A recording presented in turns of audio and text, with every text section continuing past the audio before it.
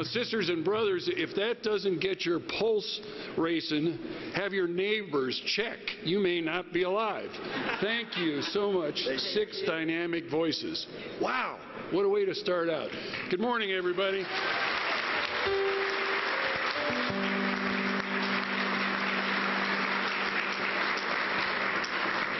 I can assure you from this viewpoint, I can't see any of you. But behind me and on either side, that's my grandfather. Trust me, it'll happen to you.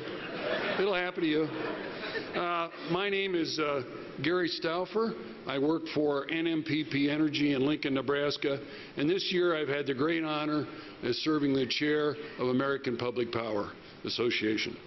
So I want to welcome the delegates and guests to the Denver 2014 APPA National Conference. APPA is the national service organization representing public power interests in Washington, D.C. and providing quality services such as this conference to help public power utilities better serve their customers and communities.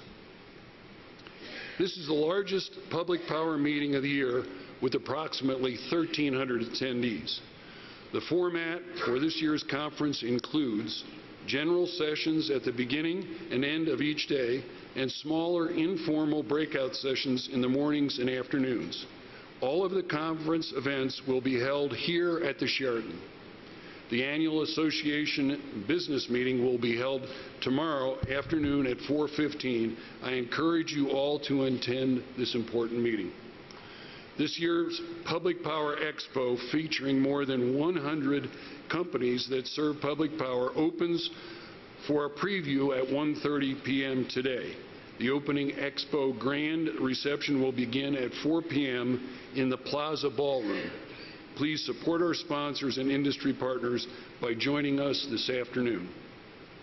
Tomorrow evening at 8 p.m., we invite you to join us for a special concert for conference delegates and guests. The conference will feature the Fab Four, the ultimate Beatles tribute band, who will transport you back to the 60s. And in case you need help, there's a municipal medicine dispensary down the street.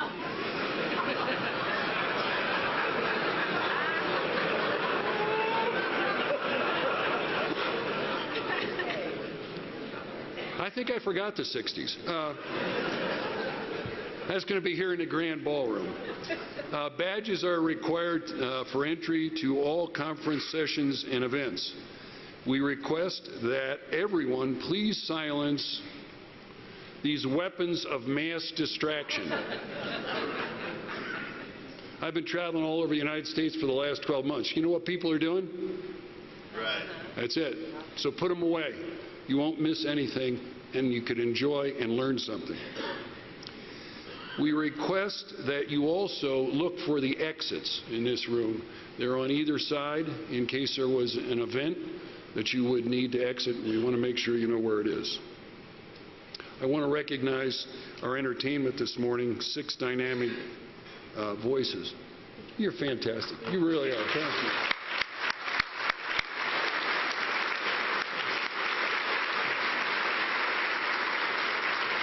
Now, please all rise as we sing the national anthem.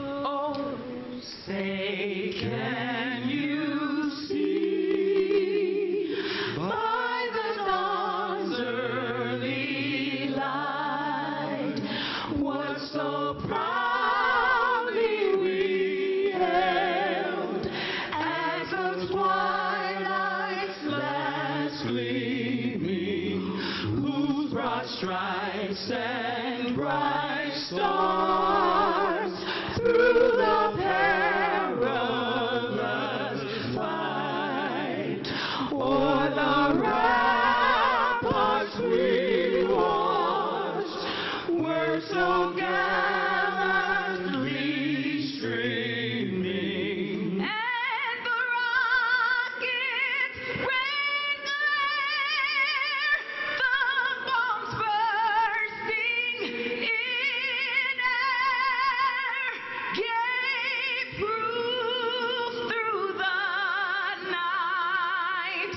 that our flag was still there. Oh, say does that star-spangled banner yet wave o'er the land of the free and the home of the brave, the brave.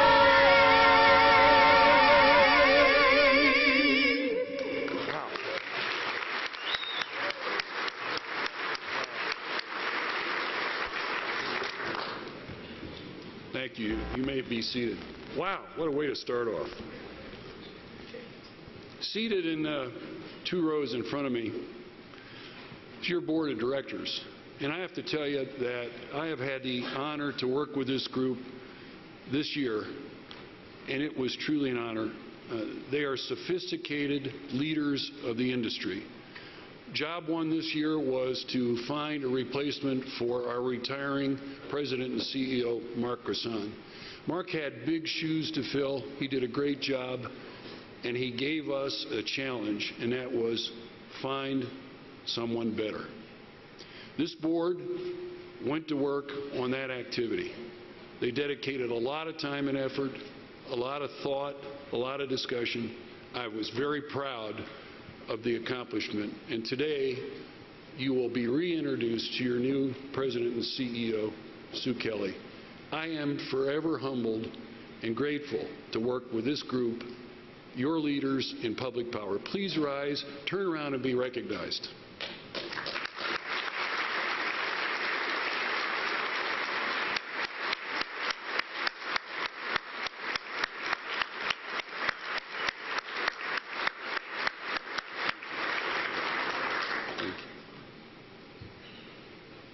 This past Friday, more than 100 conference attendees and guests volunteered for the 7th Annual Public Power Day of Giving. Volunteers worked in 2 locations, in Lyons, Colorado, where volunteers assisted with the flood recovery efforts from the floods of September 2013, and here in Denver at the Action Center, where volunteers prepared supplies, including food and clothing, to meet basic human needs of members of the community seeking immediate help. On behalf of APPA and these organizations, we thank the Public Power Day of Giving volunteers and sponsors whose generosity made this event possible. The 10 Day of Giving sponsors are listed in your conference program, and please thank them. Anybody that's ever participated in that understands what a great event it is to work together. It is the essence of public power, and we thank all the volunteers and encourage each of you to volunteer next year in Minneapolis. You will be rewarded. You'll enjoy it. It's my pleasure now to introduce the Honorable Deanna DeJet, U.S. House of Representatives from the district right here in Denver. Chief Deputy Whip DeGette is serving her 9th term in Congress as representative for the 1st District of Colorado. She started when she was 14. 12. Thank you. 12. As a member of the Committee on Energy and Commerce, a committee with vast jurisdiction over health care, trade, business, technology, food safety, and consumer protection, she is one of the leading voices in the health care debate in this country. She also serves as the ranking member of the Subcommittee on Oversight and Investigations, which conducts the oversight of and investigations into issues falling under the jurisdiction of the full committee. As a member of the Democratic leadership, she played a vital role in the reauthorization of the Children's Health Insurance Program, has fought for tough food safety legislation, and was a key player in crafting a comprehensive consumer product safety bill. Please join me in welcoming the Honorable Deanna DeJet.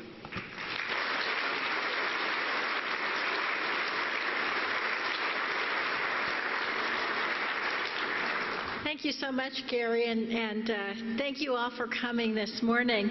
I've got to appreciate a group that starts their conference with the after-dinner entertainment. I think that's great because it gets everybody going. Gary was trying to get, I don't know if you noticed this, he was trying to get me and Sue to get up and dance with him, but after what happened to Eric Cantor last week, I think politicians have to be very, very careful with the re-election coming up this fall. Otherwise, I would have been right up there. You are in the heart of the 1st Congressional District of Colorado, my district, and if you haven't been outside yet this morning, go outside. It's a picture-perfect morning, just like every morning is in Denver, Colorado, and all of our musical groups are just like 6 Dynamic Voices here in Denver. It's pretty perfect in every way, just like Mary Poppins says. So I do want to welcome you here. I'm thrilled you're all here. I would urge you to go out and spend lots of money, even at that local establishment Gary was talking about. But do comply. I know many of you are local elected officials, and so as one of your compadres, I will tell you, do comply with all local laws and regulations if you do that. We don't want to see that newspaper headline. So as you collaborate on the latest issues that you're facing, you've got a colleague from Colorado who's likely dealing with the very same challenges. Of course, we have our 2 senators here in Colorado, and we have 7 House members.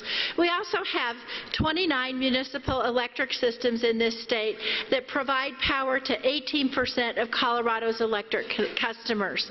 From the Fleming Light Department and their 201 customers in the northeast corner of the state to Colorado Springs Utilities in our most populous county, we have the full spectrum of public utilities here serving the people of our communities.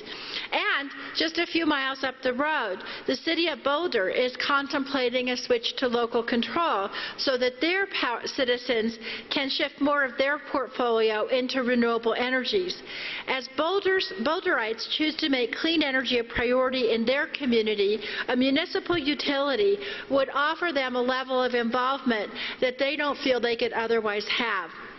So given everything that is happening both in your states and local governments and nationally with energy issues, I'm sure these next few days will be busy ones for all of you with a lot to discuss.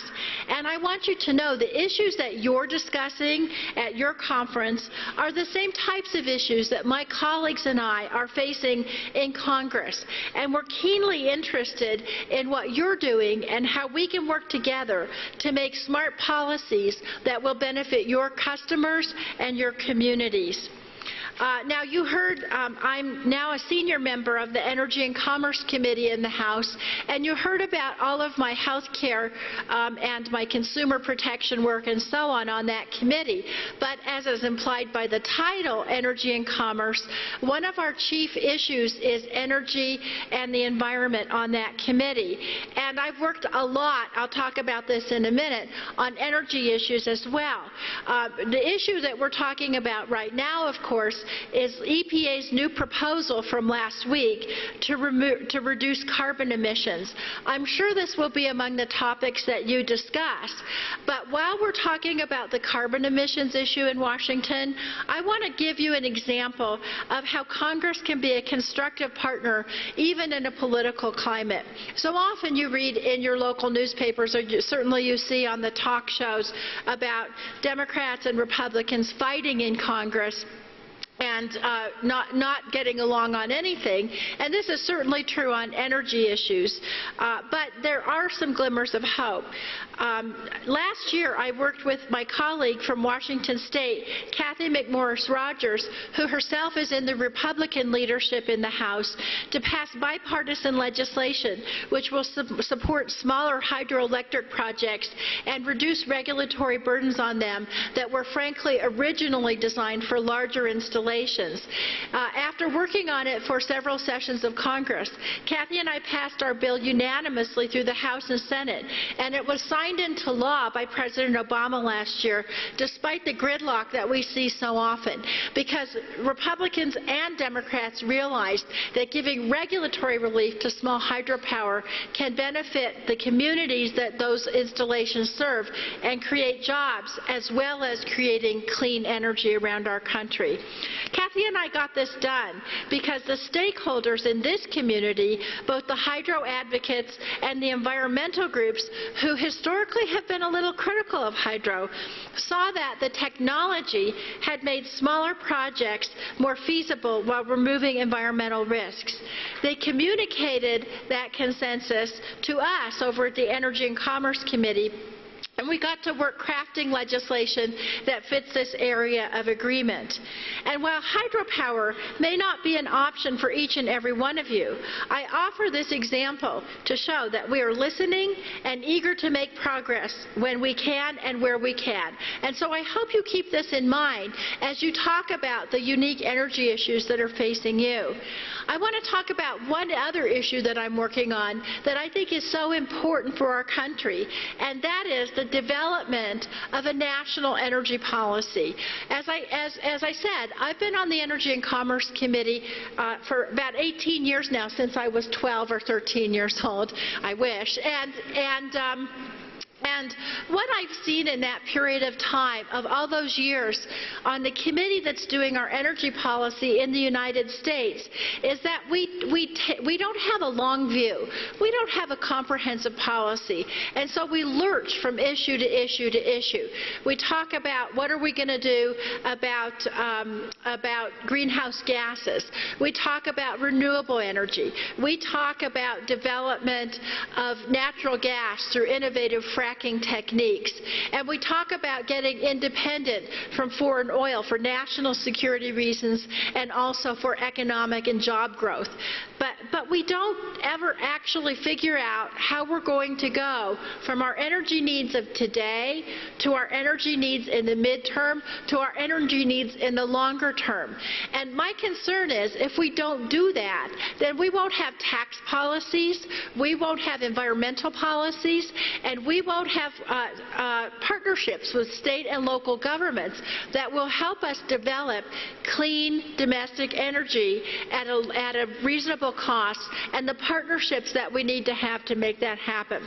And so last year, I teamed up with a colleague of mine, Congressman David McKinley, a Republican from West Virginia, to develop a commission that would create a national energy policy. It seems so simple. How could anybody disagree?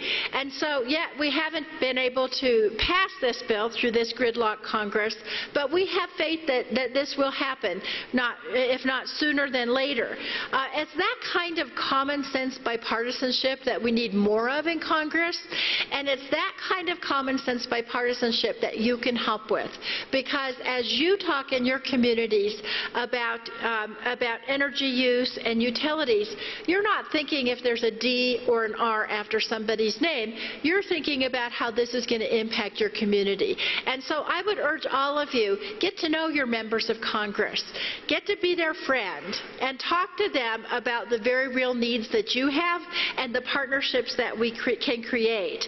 When we do that, then I think we will truly move forward into this 21st century, and we will create an energy policy that will benefit all Americans. So again, thank you for coming to my district. Thank you for coming to Colorado, and best of luck in your deliberations these next few days. Thank you very much.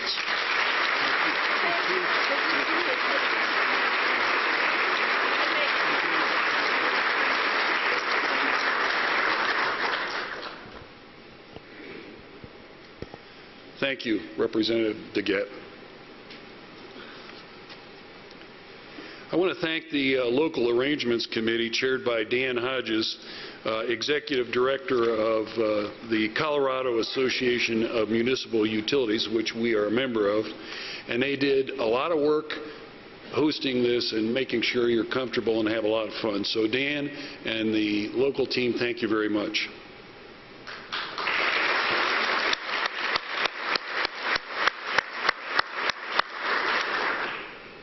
And now I get to introduce somebody that you already know, but she's in a different role. Sue Kelly has been president and CEO of the American Public Power Association since April 1st, 2014. I thought that was a cruel joke that Mark paid on Sue, April Fool's Day. Prior to becoming president and CEO, Sue was APPA's Senior Vice President of Policy Analysis and General Counsel. Previously, she was a principal with the Washington, D.C. law firm of Miller, Bayless, and O'Neill, and served as Senior Regulatory Counsel for the National Rural Electric Cooperative Association. I've been in Sue's orbit for about a decade, and I can tell you, and you all know this, she is intelligent, articulate, and very witty.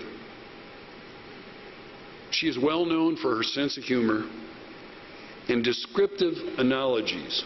I call them Kellyisms. I have quite a collection of Kellyisms. So hang out with our new president and CEO and pick out your favorite Kellyism. Sue, please.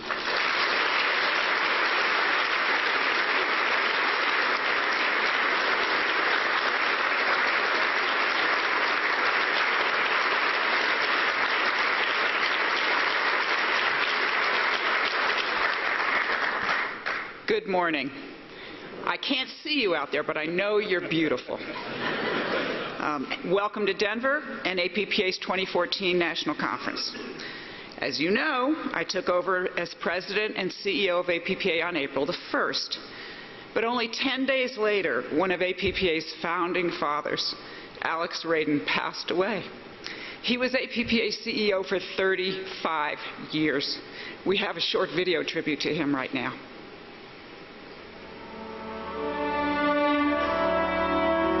Alex Raden was the face of the public power industry in Washington, D.C.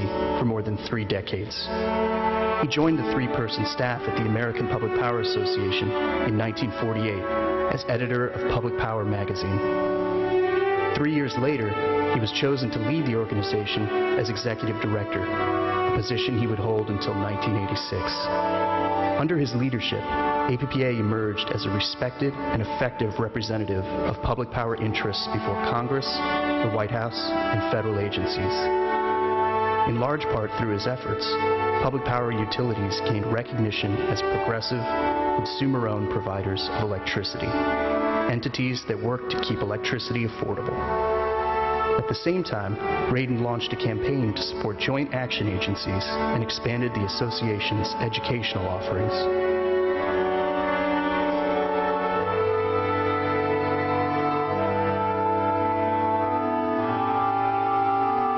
After his retirement in 1986, Raden continued to work for Public Power as a consultant. He also chaired federal commissions on vital power industry issues and helped found the Consumer Federation of America. In 2003, Raden published Public Power, Private Life, a look at his career and the changing face of public power in the second half of the 20th century. Reflecting on his career, Raden wrote, "The period during which I served in the public power sector was one of the most exciting and eventful eras in the history of the electric industry. There are now new challenges. The lessons learned from history should be useful in setting a path for the future of public power and the entire electric industry."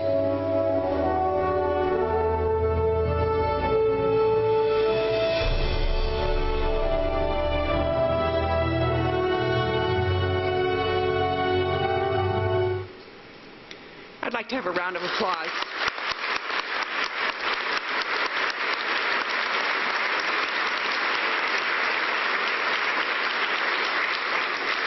The timing of all this has gotten me thinking. I only met Alex a few times, most notably when he came to speak at an APPA staff luncheon in 2014 about his years at APPA. But when he passed away right after I became CEO, I decided to reread his book, Public Power, Private Life. I had first read it when I joined APPA in 2004. A copy was put in my hands on my very first day, and I was told, "Read this book." And I dutifully did. But now, 10 years on, and having assumed the very position that he held for so long, it meant so much more to me the second time around. I was struck by how similar the policy battles we are fighting now are to the ones that he fought those years ago, and by how relevant the example of his leadership is to the challenges that we now face. I look at the array of tough choices facing APPA and I ask myself, what would Alex do? I say this in part because in the months since my promotion was announced, many people have congratulated me and at the very same time given me their condolences. A typical response would be, boy, you're taking this job at a really tough time and good luck because you're going to need it. These sentiments reminded me of the wise advice of one of my all-time management role models, Gandalf the Grey, the wise wizard from The Lord of the Rings. He observed that it's not for us to decide what times we get to live in. Instead, all we have to decide is what to do with the time that is given to us. And I'm sure that Alex sometimes wished he did not have to deal with the issues that were given to him during his 35 years at APPA's helm. But he did not shrink from the task. He made the most of the times that were given to him, and in so doing, he left you and me with an incredible legacy. The legacy of public power, customer-owned and not-for-profit. The legacy of a solid infrastructure and a good business model for public power. And the legacy of strong and principled leadership for public power through a well-respected trade association, APPA.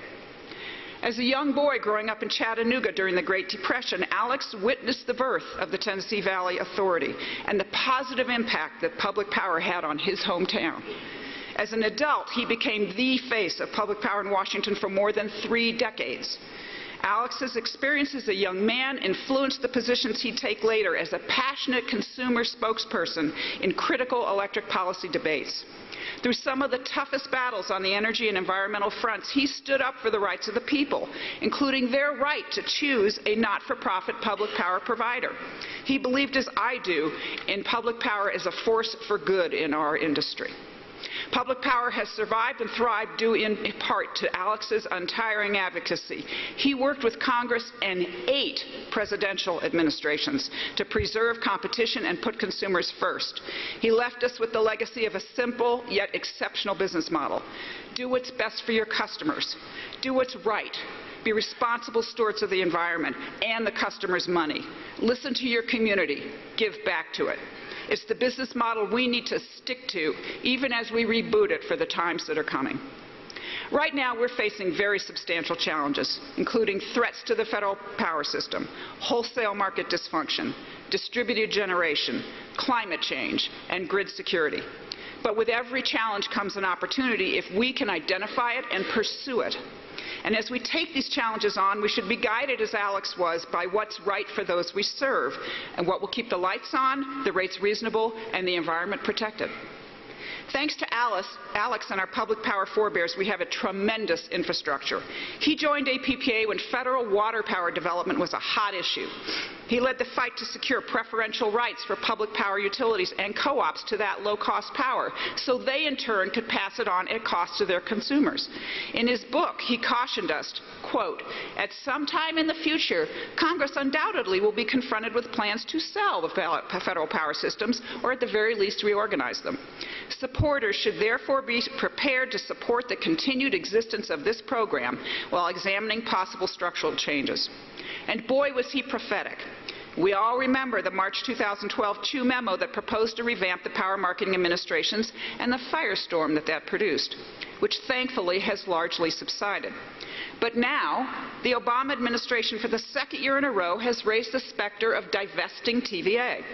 In 2013, the White House raised in its proposed 2014 budget the idea of whether to privatize TVA. And in the recently released proposed budget for 2015, the administration called for Congress to explore options that include a transfer of ownership of TVA to state and local stakeholders. That could be state and local governments, utilities, or electric co-ops. The preservation of TVA, an organization that works well, not only marketing power on a fully compensated basis, but providing economic development, flood control, and recreation services throughout the Tennessee Valley, should frankly be a no-brainer. And as the economic analysis that TVA recently released shows, there's no benefit either to TVA's customers or the government in such a sale. It's frustrating to have to fight these battles again and again. But if the future of TVA is going to be put on the table, we need to make sure that the interests of electric customers in the Valley are protected, and we will do that, as Alex advised us to do. Another issue that consumed much of Alex's attention over the years was federal regulation of wholesale rates that IOUs charged public power utilities for their power. He rightly pointed out in his book that the vitality of this regulation would ebb and flow. In some parts of the country right now, we're seeing a real ebb tide, while the Federal Energy Regulatory Commission asserts jurisdiction over more and more aspects of our industry. Centralized markets run by regional transmission organizations, and in particular the mandatory capacity markets, are not adequate to support needed new generation resources. They especially can't support the new resources that may be needed to replace older, less efficient fossil fire units that will likely retire due to EPA's new regulations. Incumbent generators are seeking new market rules to prop up capacity prices, but there is no guarantee that simply throwing money at that problem is going to get us where we need to go. FERC held a technical conference, which is really pretty much a legislative hearing, on April the 1st to examine the performance of RTO markets during last winter's polar vortex. That conference was very revealing. Under stress, RTO regions showed substantial weaknesses in the existing generation fleet and in the interface between natural gas and electric markets. Some of the generation units the PJM had to rely upon to maintain reliable service are already earmarked for retirement. And at a recent DOE-sponsored public meeting on infrastructure constraints in New England, many of the presenters, including our own John Bilda of Norwich, Connecticut, said ISO New England's centrally operated markets are unable to address reliability problems and even cause some of those problems. Most recently, the PJM Market Monitor has said he thinks that certain power suppliers took advantage of the polar vortex to price gouge PJM and the consumers that PJM serves. Nonetheless, we're seeing possible movement towards a capacity market in the Southwest Power Pool and development of an energy imbalance market in the West. Public power has to be engaged in these efforts to advocate for policies that minimize harm to consumers if these things are going to go forward. We have seen far too much faith-based deregulation in wholesale electric power markets. It's true.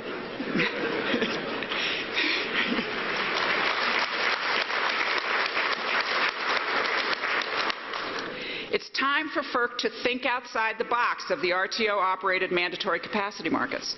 We need to explore solutions that significantly overhaul the current market structure.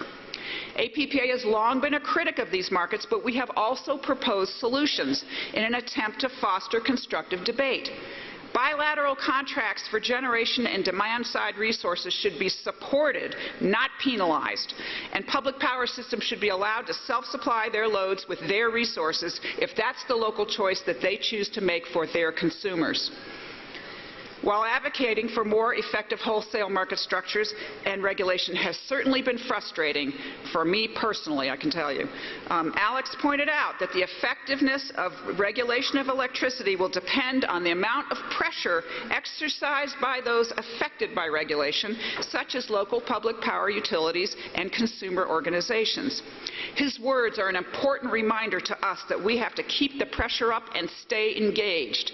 In the words of a wise wag, if you are not at lunch, you are lunch. And we do not want to be lunch.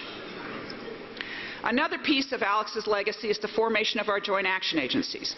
In the 1950s, power planners promoted the concept of what they called giant power to leverage economies of scale in generation and transmission. Small municipal utilities could not individually and finance large units. So public power under Alex's leadership formed joint action agencies to take advantage of economies of scale. About 65 joint action agencies now act on behalf of individual systems and wholesale power supply and transmission markets. And they've done a very good job. But today, many of these agencies have expanded their scope of activity well beyond the traditional power supply and transmission functions. They are assisting their members in diversifying their resource portfolios to add renewables, do demand response, increase energy efficiency, all sort of distributed energy resources. And we're going to need to do much more of this as we respond to the changes in our industry. We will need to respond to and incorporate new technology into all parts of our operation. Technology, especially at the edges of our distribution systems where we interconnect with retail customers, is rapidly evolving, and we need to keep up. While central station generation is and will continue to be an important part of the electric grid, we need to broaden our thinking and incorporate new kinds of resources, some of which will be customer-sourced. Most of us lived through the era of retail access, when Enron pushed for customer choice, and many states responded by passing retail choice regimes. Now, we're facing a new form of customer choice in the form of major technological changes at the edge of the distribution grid, where we interconnect with our customers. More and more customers are interested in self-generation and in reducing their electricity usage through new technology, like their own smartphones, solar panels, batteries, you name it.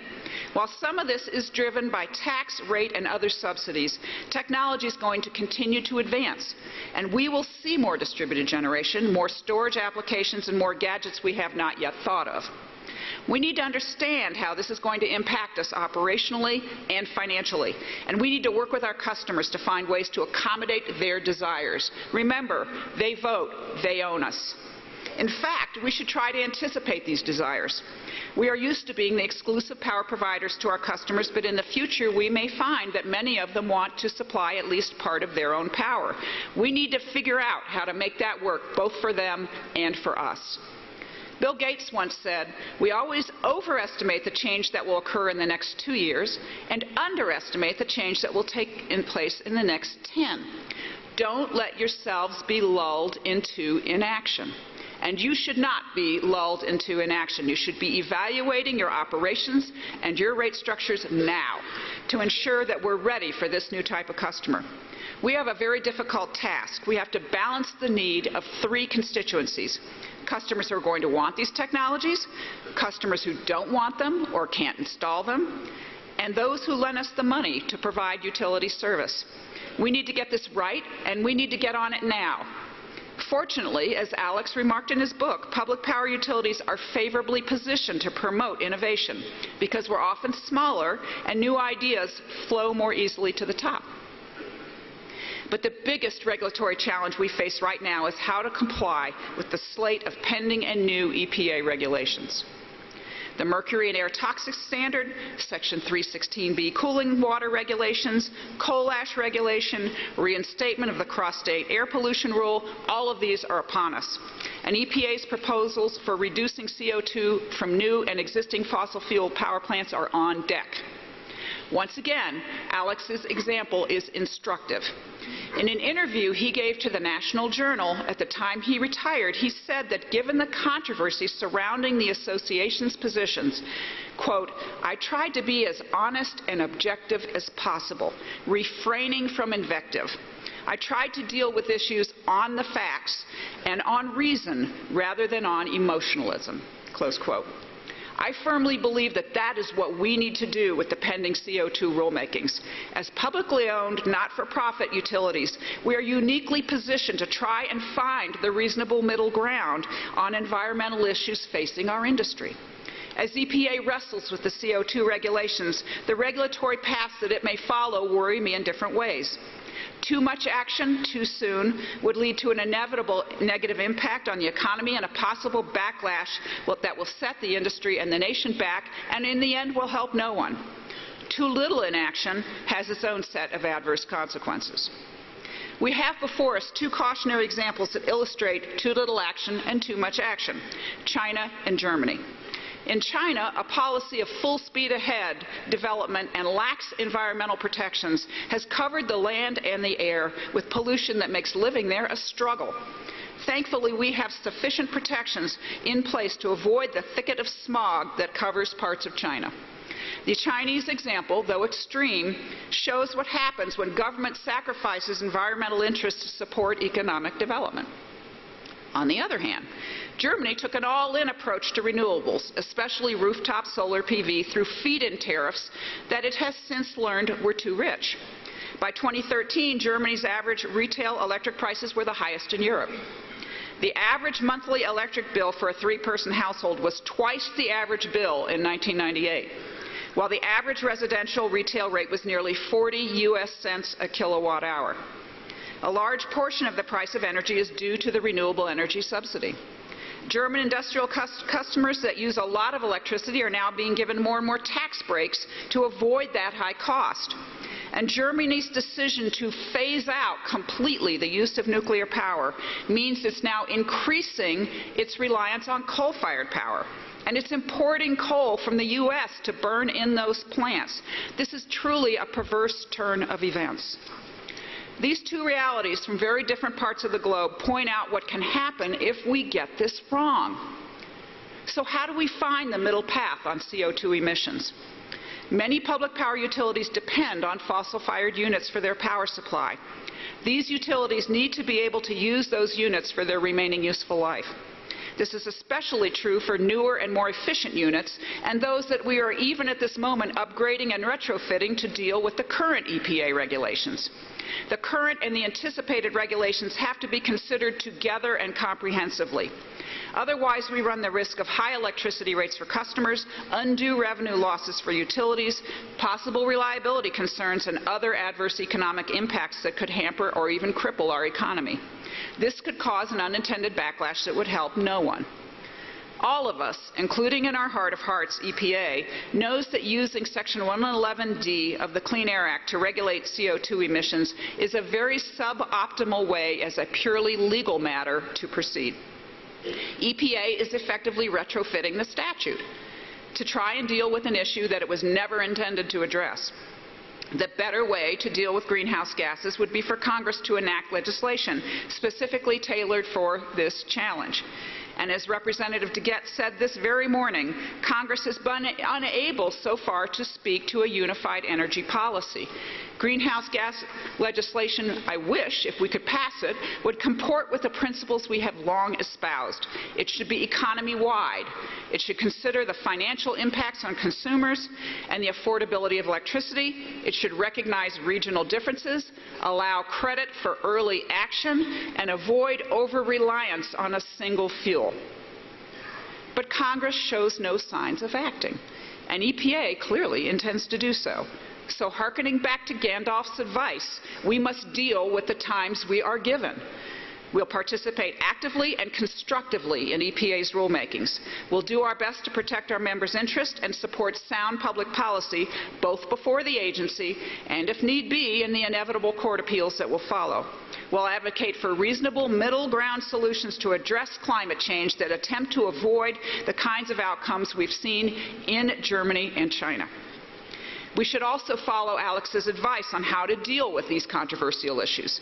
Be as honest and objective as possible, refrain from invective, and deal in facts and reason rather than emotions, politics, or even philosophy. And as we do so, we should recall our history. In 1984, on Alex's watch, APPA became the first electric utility association to support enactment of federal legislation to address acid rain. That was a gutsy move at the time, but it gave us an opportunity to advocate for pollution control measures that would not create an unreasonable cost burden on electricity consumers. No doubt, taking a fact-based, middle-ground approach to CO2 will bring with it some arrows, probably from both sides. Politics has gotten more polarized since Alex's time, and it's harder to find consensus. But we need to remember we're in this for the duration, not just the next year or two. Finally, I want to deal with an issue that Alex did not have to deal with: grid security. This issue reminds me of the old joke, you are not paranoid if they really are out to get you. And they are out to get us. These days we have amateur hackers, outright criminals, and even nation-states that are trying to get to us and our cyber assets. Physical assets have also been viciously attacked, and more detailed information is being shared about this in the media than some might think wise. Public power utilities are also being asked to respond frequently to severe weather events that impact electric service at a time when the public seems to have less and less tolerance for extended outages. Public power and the electric utility industry as a whole has responded to these grid security challenges. The electric utility sector, including nuclear plants, is the only critical infrastructure sector that's subject to mandatory, enforceable cybersecurity standards. We are now on version 5 of the CIP standards, and we're still making changes to them.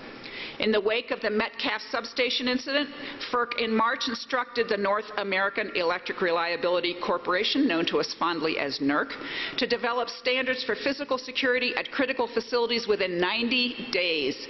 And those of you who are familiar with NERC procedures know that is warp speed. NERC actually turned in its homeward assignment early. It took fewer than 90 days to complete a standard to present to FERC. APPA will be actively involved in the FERC proceeding to consider this new standard. The Electricity Subsector Coordinating Council, a CEO-level group composed of IOU, public power, co-op, and trade association executives, is meeting periodically with high-level officials from the Department of Energy, Homeland Security, and the White House to address grid security issues. The ESCC is working on increased information sharing between government and industry and dissemination of tools and technologies to address system threats. And in the wake of Superstorm Sandy, APPA formed a mutual aid working group. This group has made great strides in upping public power's game when it comes to providing mutual aid to restore service after storms and natural disasters. This is not to say that we have our grid security problems licked. Far from it. The nature and the sophistication of the attacks and threats on our system are increasing, and we're going to be hard-pressed to keep up. All public power systems, large and small, should be assessing your own cyber and physical security posture, determining what gaps you have and how you can fill them. It's been said that the price of freedom is eternal vigilance. And now it seems that same price has to be paid just to maintain electric service. But if that's what it takes, that's what we're going to do. In 2009, TVPPA News interviewed Alex and asked him, "What sort of future do you see for public power?" His answer, quote, "I see a great future for public power, provided that public power acknowledges the vast changes that must be made in the way electricity is produced and used, and demonstrates leadership and innovation in adapting to such changes." Close quote. We need to have a vision that spans not just the next year or two or even 10, but we need to go beyond to look at future generations of public power customers. We need to continue to diversify our generation and demand-side resources to ensure a sustainable future. And I mean sustainable in both the environmental and the economic senses of that word. We need to plant seeds, as Alex did, for the long term. Doing this is going to take intestinal fortitude and even some chutzpah, as Alex's own forebears might have said. But we in public power have a strong history of taking on tough issues and punching above our weight. While it is rare in Washington for any one voice or constituency to carry the day, we can influence the debate and the outcome if we are unified, believe in what we're doing for the customers we serve. That alone is going to take us a long way. So, I want to close on an upbeat note. We in public power have much to be proud of. We tend to hide our light under a bushel. We tell our customers about ourselves and all we do for them 1 week a year, in October, during Public Power Week. It's easy to concentrate only on the big challenges that we face and forget how much we have accomplished and the good works we do in our community every day of the year. Alex led a long and full life and handed on to us a great legacy. We should use this time together to honor him, celebrate the good that we all do in our communities, and recommit ourselves to the mission as we deal to the big challenges we have coming ahead. So thank you for your time and attention, and welcome again to the National Conference. Take advantage of the educational sessions and the opportunity to meet with your peers from around the country.